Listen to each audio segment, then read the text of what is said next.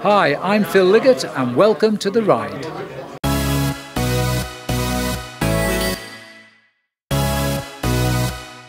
Hi, Tim here from The Ride, and I'm here with the voice of Cycling Forever, Phil Liggett. I love you. Great to meet you. So Phil, you're commentating on the race tomorrow. Yep. Is there would you approach this any differently to any other race that you do? That's a very good question. This is quite different because here we are sort of not on the top of Alpe d'Huez. With the weather you'd think we were right now because those clouds are looking ominous up there. But the organisers, comparatively new to the sport, only 2 years in this race, yeah. But they've got the roads closed by New South Wales, which I tell you, I think it's pretty much unprecedented. And they've done a fantastic job. Tour de France people are here. You know, I feel as though I'm probably on the tour, and if I was, it'd be my 46th. And they've given me the job of commentating on the finishing line of the race because there's the ride as well, and Matt Keenan's going to the ride. Now, Matt has drawn the short straw at the moment, but if it rains, I've drawn the short straw. Because if I go to Perisher to do the race finish, as I am, then they're expecting 120 mil of rain. So I might want to go down and see Matt.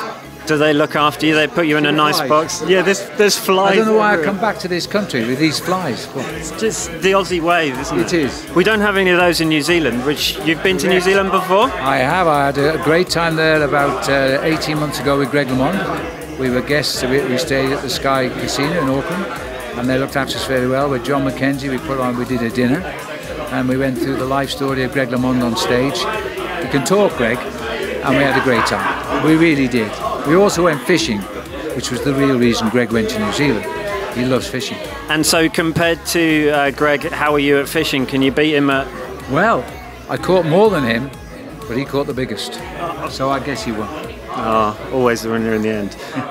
So animal conservation is a huge thing for you. I'm a patron of BirdLife South Africa, which is where I spend a lot of my time, and I raise money for them. And the other passion is, of course, saving the rhinoceros, because they're killing them like they're going into extinction in the wild. There's only a few thousand left now, down to about 2,000 or 3,000. Chris Froome thinks like me because he was brought up in Kenya and in South Africa. He has a rhino on his bike. You may have seen it when he races in the Tour de France. He has a rhino on his bike, on the headset. And here, I'm probably the only journalist talking to him about saving the rhino and not talking about winning the Tour de France, or as we now know, also the Tour of Italy. And so we've got a meeting later on to talk about rhinos. And I think Chris likes to talk occasionally about other things than bicycle riding. I can well imagine he does. I'm sure he gets bombarded with cycling questions, as do you, I'm quite sure. I do, but you know, I love it but here, I get mobbed here in Australia. And the people come up and say, "Do you remember me?" I go, "No. I spoke to you in 1990 in Coogee." It was 2017 now. I said, "Oh, I think your face looks familiar." I've had a few of those this week.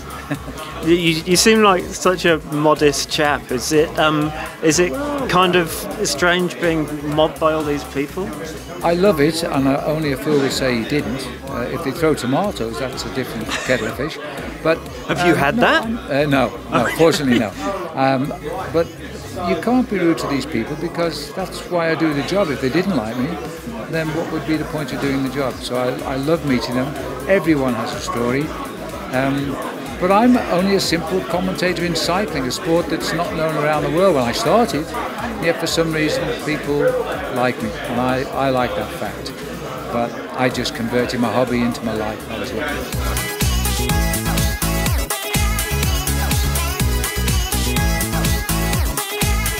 The Shimano Experience Project.